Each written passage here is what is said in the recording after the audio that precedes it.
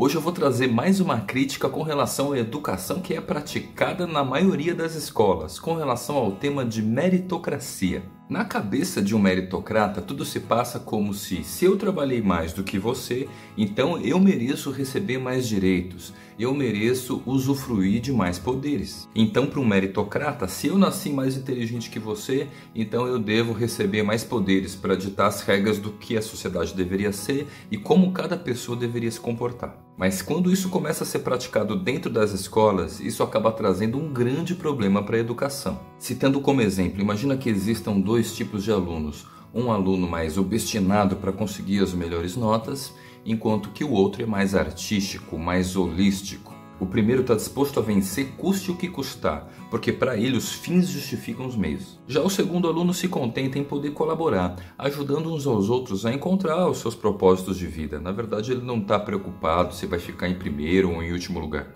E no final das contas, quem é que a instituição educacional vai valorizar? Normalmente são os alunos de alto desempenho. E é assim que a escola acaba valorizando um caráter que é prejudicial à sociedade em detrimento de alunos que tenham uma visão mais colaborativa. Alguém poderia dizer que isso é um reflexo dos vestibulares, porque nos vestibulares acaba sendo aprovado aquele aluno que estudou mais, que se dedicou mais para conseguir realizar aquela prova naquele dia. Enquanto que os que mais se esforçaram vão receber ingresso e acesso à universidade, os outros vão ficar simplesmente observando. Mas a verdade é que não adianta ficar culpando os vestibulares, porque é muito comum ver nas escolas incentivos a competições internas, por exemplo, olimpíadas. Eu percebo que muitos professores têm dificuldade de convencer os estudantes a realizar os projetos, então o único recurso que eles acabam utilizando para fazer isso é incentivar algum tipo de competição. Só que o grande problema que a gente acaba carregando com isso é que os estudantes vão acabar se dedicando, se desenvolvendo pelos motivos errados. Pensa comigo, você acha que faria algum sentido atingir uma meta de aprendizado, sendo que eu não tive intenções e motivações corretas para chegar até ele? Uma maneira de corrigir toda essa influência meritocrata dentro das escolas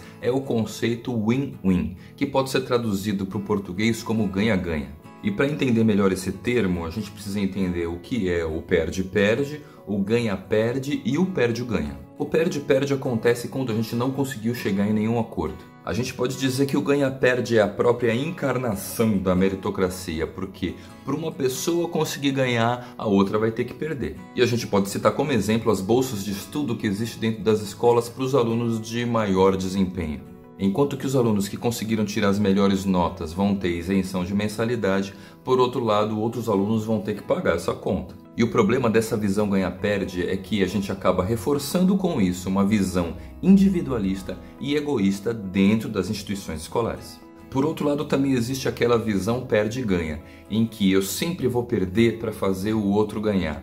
É aquela velha visão de que o cliente sempre tem razão. Mas existe uma solução para todos esses problemas, que é realizar combinados, acordos, contratos ganha-ganha. Isso quer dizer que a gente precisa se esforçar mais para comunicar quais são os nossos desejos, as nossas expectativas, para que todo mundo possa sair ganhando no final. Por exemplo, eu acho muito esquisito quando um comprador acaba querendo explorar o vendedor pedindo descontos abusivos, porque sabe que o vendedor tem medo de perder o cliente. Então ele consegue altíssimos descontos de maneira que o vendedor vai acabar ficando no prejuízo. Sendo que o mais justo seria tentar negociar para ver qual que seria o valor mais justo, que ficaria bom para todos os lados. E além disso, para mim é muito interessante notar como muitos educadores acabam se posicionando contra as guerras que existem entre as nações. Sendo que, na verdade, são as escolas que estão preparando essas gerações para uma educação militarizante. Eu também sei que na cultura maker é um costume que sejam incentivadas competições e batalhas makers. Mas aí eu faço a pergunta, será que a gente precisa mesmo desses artifícios para conseguir engajar as pessoas? Eu acho que a gente tem que sim dar liberdade para as pessoas aprender por intermédio da competição,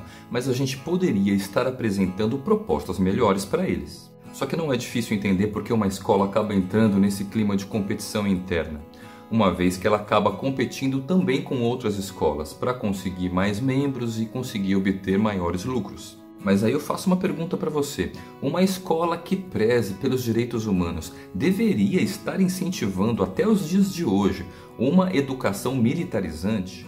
E se você tem interesse em saber mais a respeito do que significa esse ganha-ganha, eu sugiro para você a leitura do livro Os 7 Hábitos das Pessoas Altamente Eficazes, do autor Stephen Covey, do qual eu já criei um vídeo que você pode dar uma olhadinha aqui. E a gente se vê nos próximos conteúdos desse canal. Falou!